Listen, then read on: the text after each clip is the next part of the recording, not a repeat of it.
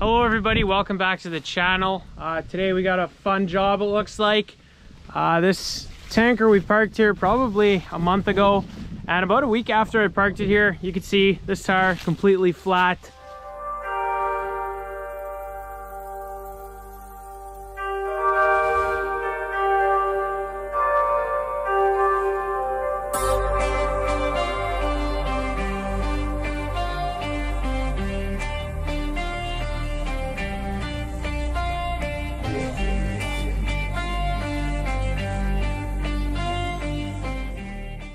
Pretty unfortunate. Since it did drain the air so quickly, we're gonna have to take this thing off and get it repaired. It definitely needs some help, especially since it went down so quickly. So we're gonna be taking this tire off this afternoon. We grabbed the wheel loader, put the portable air compressor in there, just has a gas engine on there, pumps those 2 mini tanks full pretty quickly, so that thing's super handy. We're gonna start by pumping this tire all the way up, which is going to lift the suspension up underneath here. Otherwise, we're gonna have to jack that bar, that axle up so much higher, whereas if we just pump this thing up with air, it'll bring it up quite a ways for us already. And then after that, we're gonna put some blocks underneath it and jack it the rest of the way up, which is gonna allow us to take this tire off. So we're just gonna take the entire rim off and everything, bring it into the tire shop. Hopefully they can just repair it, which will just be a couple $100, but if they have to replace the entire tire, that's gonna be pretty unfortunate. It's gonna cost a lot more money, a couple $1,000 probably. But that's the way she goes. Tires don't last forever. And especially when you build a new building around the farm, you know, my dad always says it looks like those construction workers are just walking around with handfuls of nails and throwing them everywhere. But I'm sure that's not actually the case. But you do end up with a bunch of nails and screws and all that kind of stuff laying around the barns. And unfortunately, this is a side effect of building stuff on your farm. But we're gonna get to work here taking this tire off.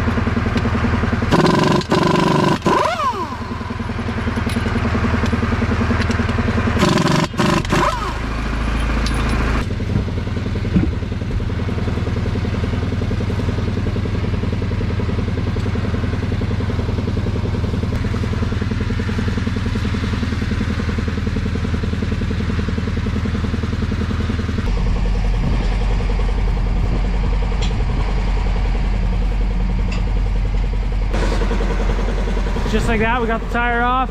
We'll just leave it on the jack stand here until we get the tire back. Hopefully it's fixed, and throw this thing back under. So now we're just slowly making our way back to the shop. Put it on a truck and then we'll take it to Saskatoon and get fixed, hopefully. You guys can see that's our lagoon right there. She's filling up pretty decently already. By the time I pump this out again, there's gonna be 3 feet of manure in there again, so at least, maybe even a little bit more, 3.5 feet maybe. So it'd be good to get her down one last time. Top's frozen right now, but next week it's supposed to be up to +10 again, so hopefully we'll be able to pump it down a bit more.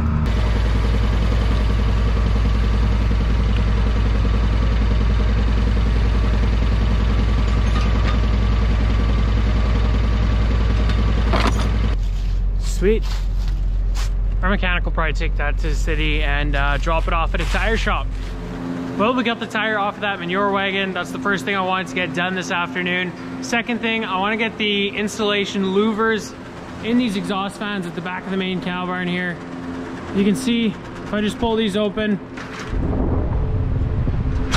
maybe you guys heard that, a ton of wind comes in.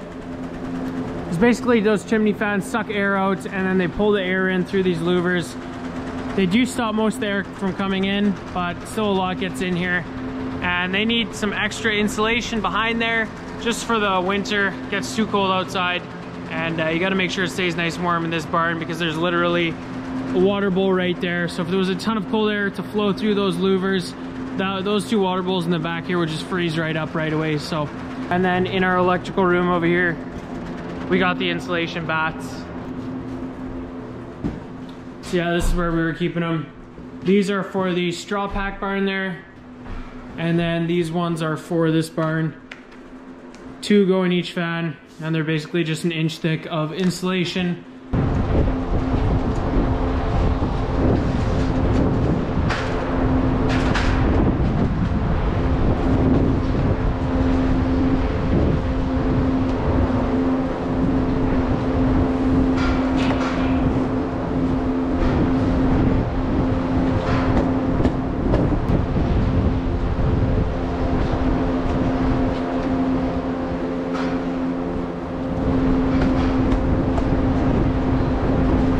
Okay, so we got the 2 insulation bats in there now, and this is the fun part, trying to get them lined up nicely.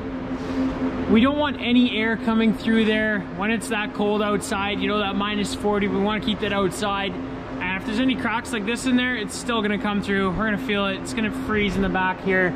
So we got to make sure every single one of these is lined up as good as we possibly can get them.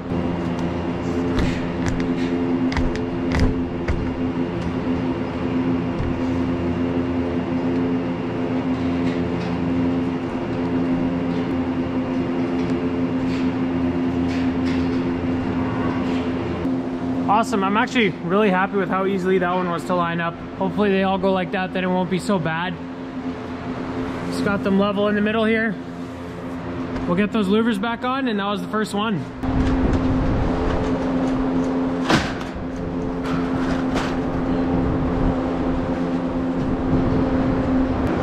Well, we got the first 5 fans done, and some help showed up here. Hey guys.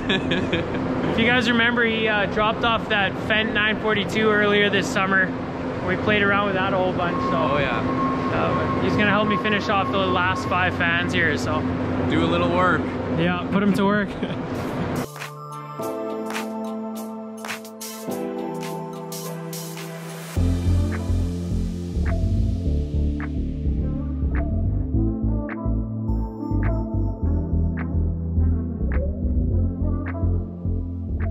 Well, we finished off all those fans, so thanks for the help. Yeah, no problem. He's got a YouTube channel too. I'm sure some of you guys have seen it already, but it's Full Line Austin. I'll put it in the description down below.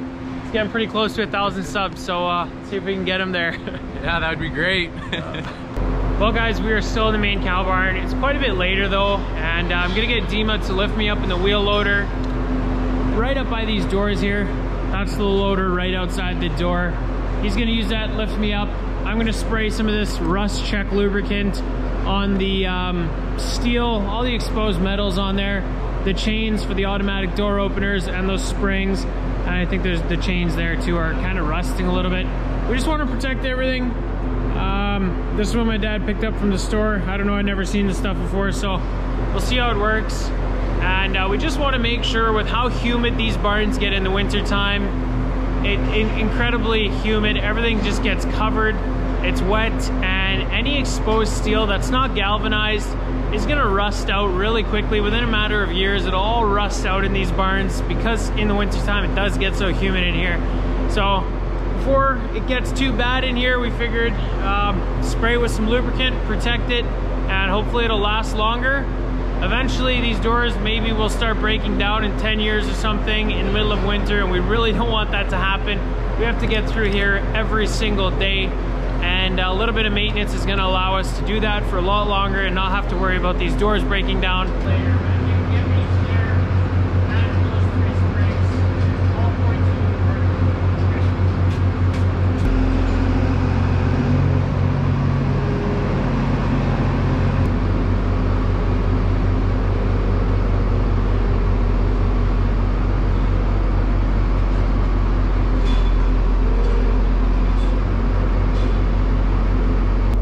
So these are the springs, and they basically tension up, and there's a wire at the bottom of the door, and it helps the door opener lift the door all the way up. But these are just exposed steel, and you guys can already see they're pretty orange. It's because they're rusting right out, so hopefully this is gonna kind of help them last a bit longer.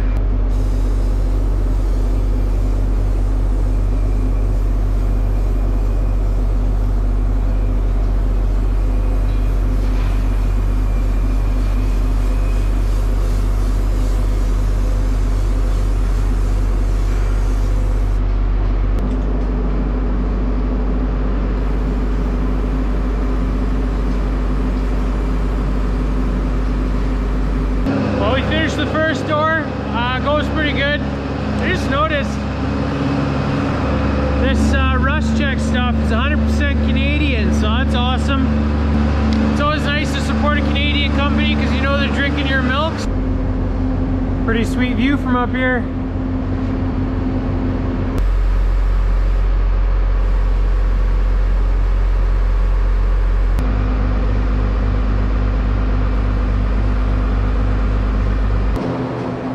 Awesome, that's the 3 main doors in this cow barn. All those chains and the springs are lubed up, so hopefully that's gonna save on them. Good morning, everybody. It is the next day. We're gonna put the bats and the exhaust fans in the parlor and pack barn. But last night we actually got some rain. It was warm enough for us to get rain instead of snow yet, which is pretty unusual. It's pretty warm for this time of year. It's looking pretty nice out there. Got the farm truck here in the sand room, and we're just gonna load up the rest of the bats so we can take them over to that parlor barn.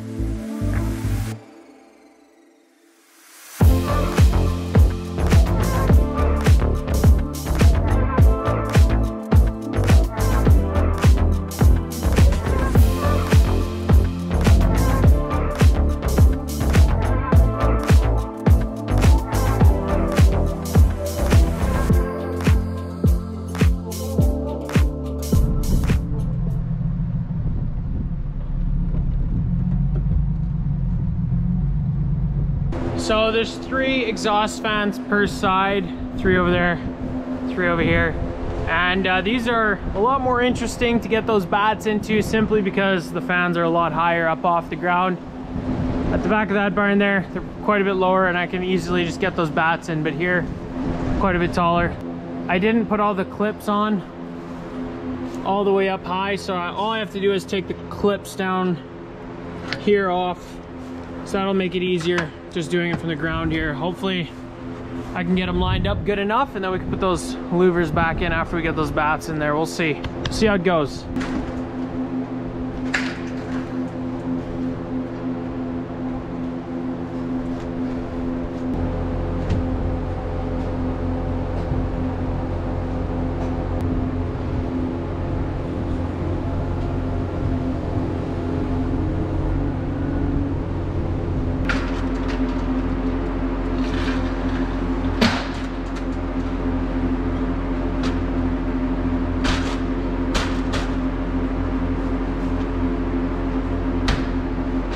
Well, we got the 2 sets of louvers in there back.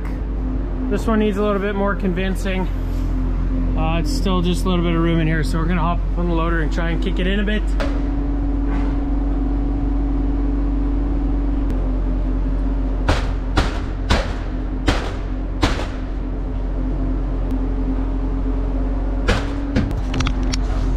Well, that did the trick. Now we can get these clips back on it.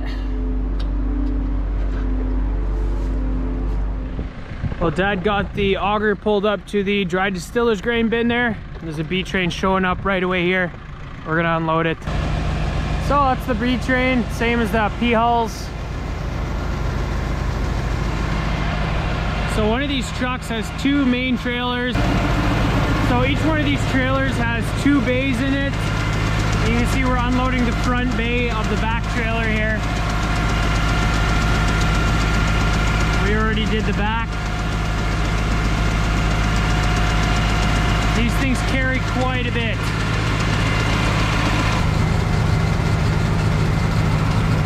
So this is the hopper on our auger, and the guy needs to drive forward slowly, and I need to kind of roll this hopper underneath the truck as he's driving forward so we can get it far enough in to unload these hoppers and into the bin.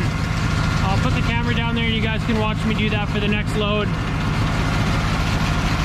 It's really nice when there's no mud, just smooth ground, then that thing rolls nicely. But if it's muddy or it just snowed or the ground is super rough, it's pretty sketchy because it's pretty hard to get that thing moving.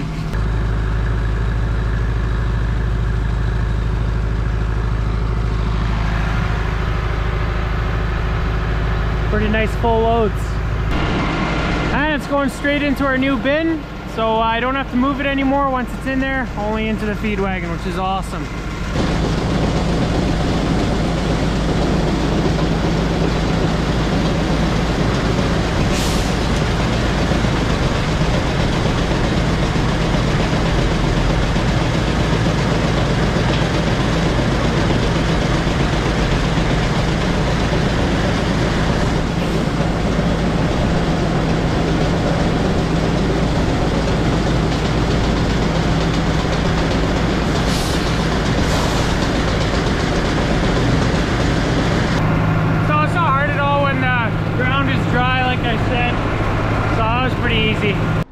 Oh, I got that B train unloaded. We're gonna go have lunch, then we'll park that auger in the shed. We're fully ready for winter now. Winter can come and we'd be good. But funny enough, today it's gonna be like 10 or 11 degrees Celsius, pretty warm. I'll find out what that is for you American viewers. Hey Siri, what is 10 degrees Celsius in Fahrenheit? 10 degrees Celsius is 50 degrees Fahrenheit. Okay, so that's how hot it's gonna get out today. 50 degrees Fahrenheit literally means nothing to me. I never would have guessed that in a million years, that 10 degrees Celsius was 50 degrees Fahrenheit. But anyway, that's pretty warm to keep these barns in winter mode. But I can't open these panels up or turn the exhaust fans on because I already put the insulation bats in there. Usually around this time of the year also, it's quite a bit colder.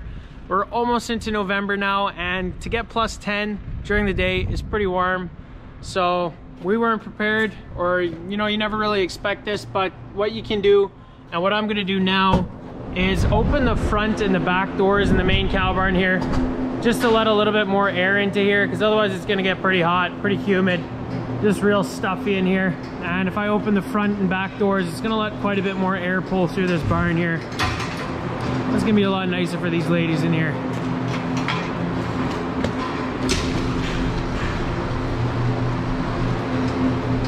We'll just leave them open all day. Kind of feels like springtime almost. Just the smell, the weather. But oh, we're not going into spring. If you guys made it so far in the video, comment down below, bring it on.